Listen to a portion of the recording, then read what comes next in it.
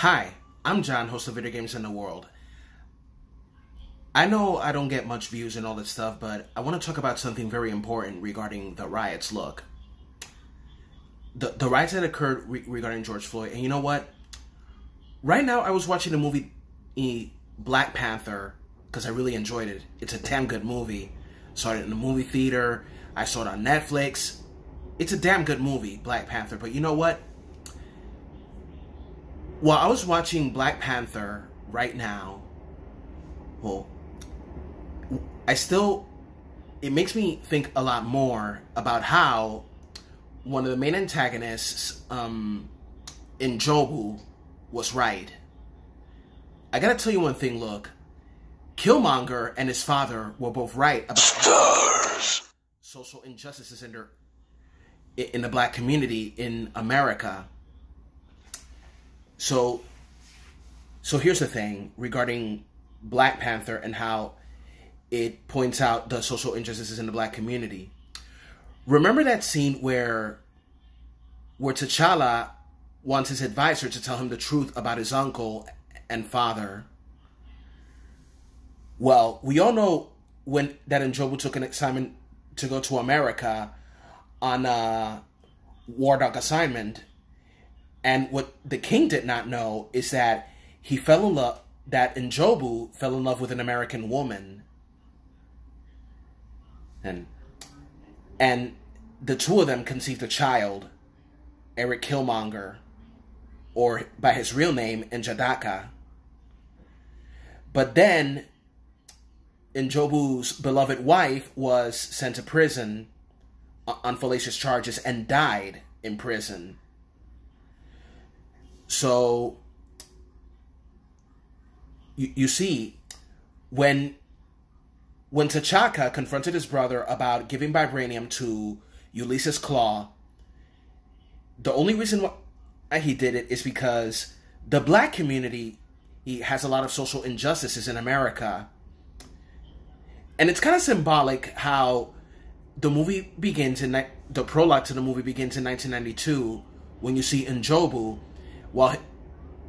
planning an attack while his son was playing basketball with his buddies.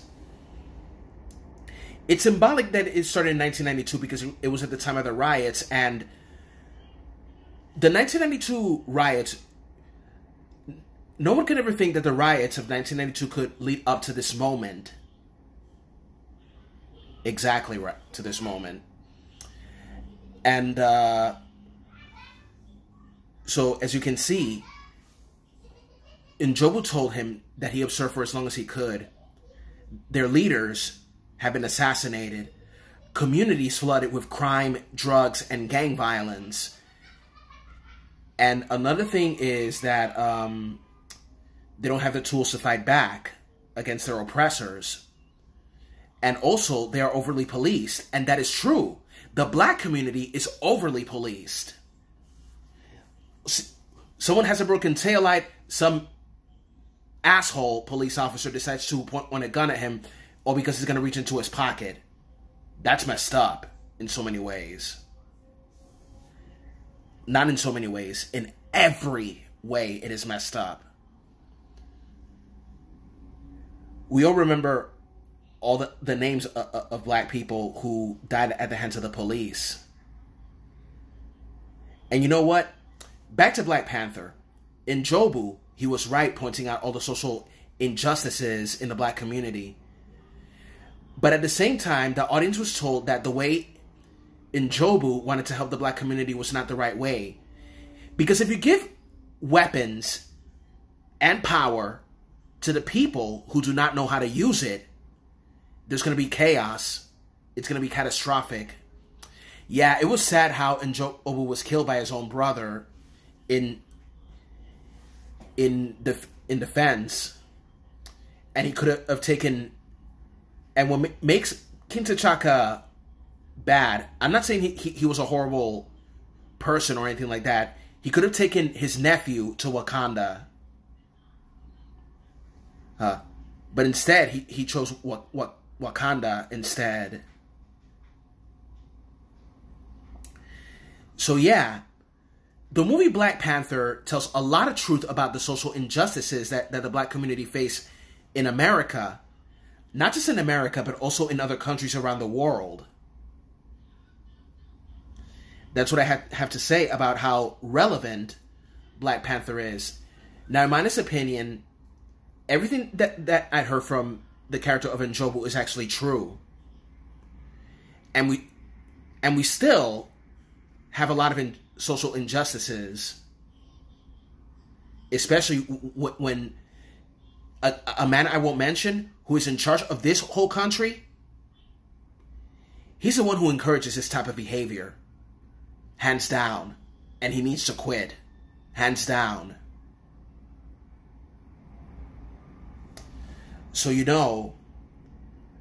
I can only hope for the best for everybody. Enough is enough.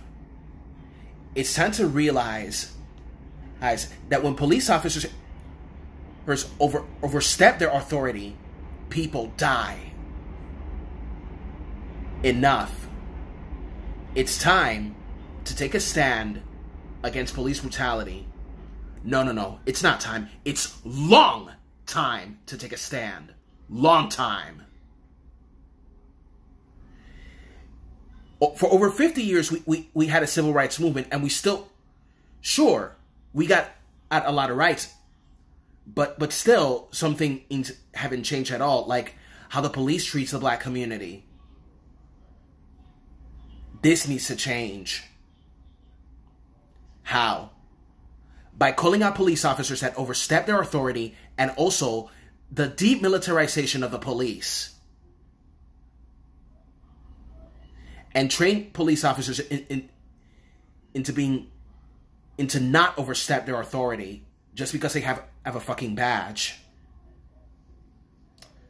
Pardon my French, but sometimes you gotta get people's attention because that's all they understand. No one deserves to get killed by the police for no reason whatsoever. Racism in every form must be stopped and called out at once. And that is all I have to say. I am John of Video Games and the World. Have a good day. Peace. And to the black community, you have my support.